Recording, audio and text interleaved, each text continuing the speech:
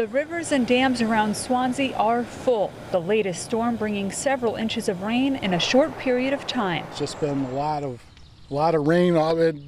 Normally we're bone dry by this time of year. Some roads and basements around town flooded. Overnight, Swanzey and Keens fire departments teamed up to rescue 3 men and a dog from a home on Causeway Road. They're starting to get concerned that they won't be able to get out if they need to. So there's probably 4 or 5 feet of water that surrounded that residence. Specially trained crews used a nearby canoe to get everyone out safely. One of our dive team members, she was in her dive suit, was able to wade in, so it was probably up to her shoulders. Get to the dwelling, make sure that everybody was okay, relatively good condition, and we just needed to move them out into a safe area. Further down Causeway Road, water was just barely up into that storage unit over there, that bike shed there.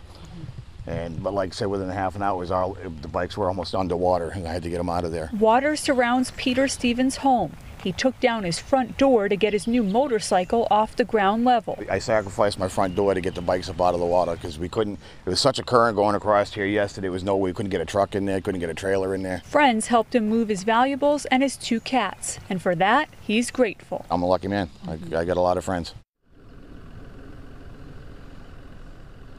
And Swanzey's fire chief tells me crews are out assessing the damage and they're working to shore up the sides of the roads like this one here. In Swanzey, Jessica Moran, WMUR News 9.